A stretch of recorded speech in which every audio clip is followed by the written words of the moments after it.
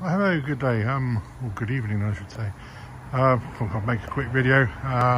Been working on a Nebula today. I've multi-banded it and it's gone amazingly well.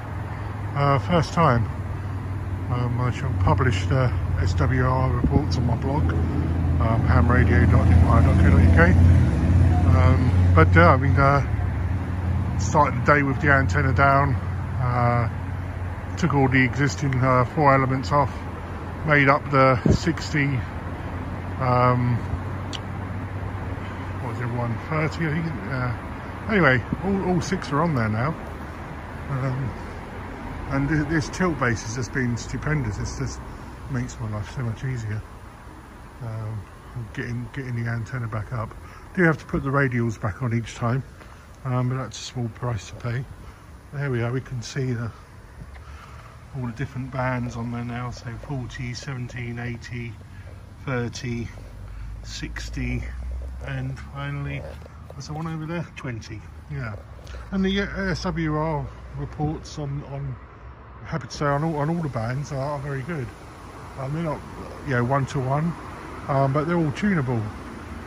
And for the first attempt, I was expecting to have to come down again, or I'd have to make some compromises, but it's all tunable. I put the results on, but 60 meters was one-to-one at one point, and the existing bands I had on there, 80, 40 and 20, they're still okay. I dare say I could do some more fettling with them, but no, it's working incredibly well. I've had to make some adjustments on how I connect it up. I've run out of what's it called, shock cord, so you may see from there the rope that's connecting 20 meter element to the second stage. But yeah, 60 goes pretty far up.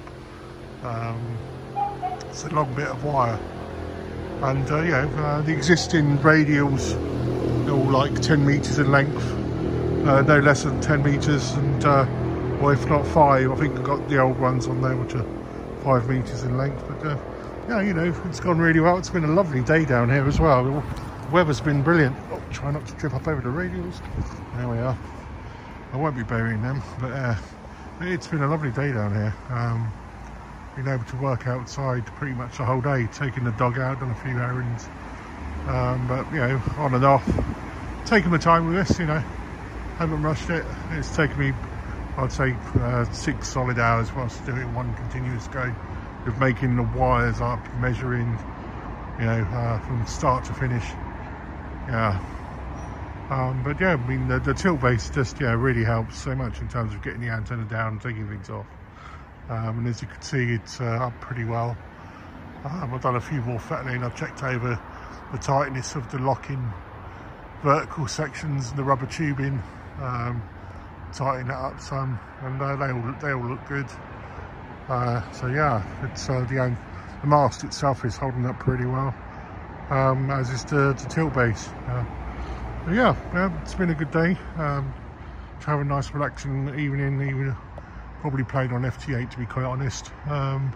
Quite tired now, so either just listening to the radio, some shortwave stations, or listening to conversations on 80, 60 and 40.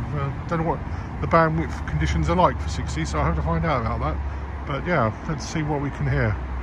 Okay, thanks again. 2E0FWE. Stay safe.